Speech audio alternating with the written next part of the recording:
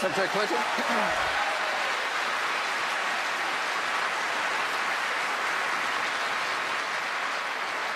Well, I'll tell you something else that Senator Sanders was against. He was against the auto bailout. In January of 2009, President-elect Obama asked everybody in the Congress to vote for the bailout. The money was there and had to be released in order to save the American auto industry and 4 million jobs, and to begin the restructuring. We just had the best year that the auto industry has had in a long time. I voted to save the auto industry. He voted against the money that ended up saving the auto industry. Oh. I think that is a pretty big difference. Well, if you are talking about the Wall Street bailout, where some of your friends destroyed this economy, you know... Excuse me, I'm talking. Let him respond.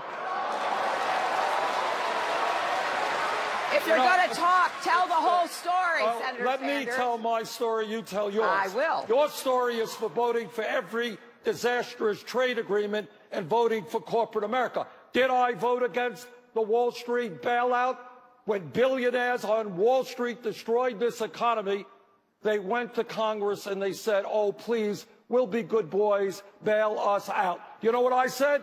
I said, let the billionaires themselves bail out Wall Street. Shouldn't be the middle class of this country. Okay. So, wait a minute. Wait, can I finish? You'll have your turn.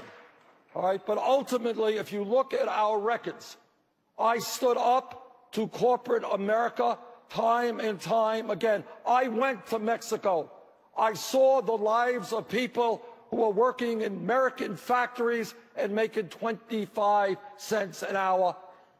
I understood that these trade agreements were going to destroy the middle class of this country. I led the fight against us. That is one of the major differences that we have. Well, if I could.